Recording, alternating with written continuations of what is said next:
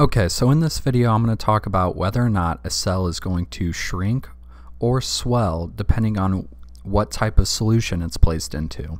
So first off, let's start off with tonicity. Tonicity is the effect of solution concentration on the osmosis of water, and that's just the movement of water in or out of the cell.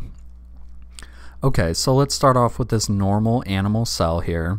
It contains, on average, a concentration of 300 milliosmoles, and we're going to take the cell and we're going to place it into a concentration of 400 milliosmoles, which is considered a hypertonic solution.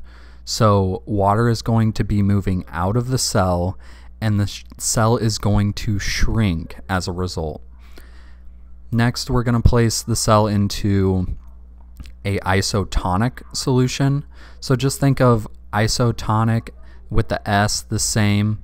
So the cell isn't going to shrink or swell. It's the same concentration.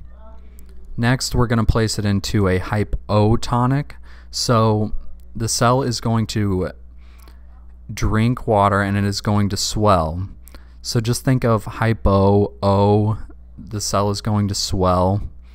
And also you can think about it as the cell is going to follow the convention of the spread of the particles. So if the particles are very densely packed, the cell is going to shrink as a result. And for the hypotonic solution, it's very dilute, so what's going to happen? The cell is going to swell.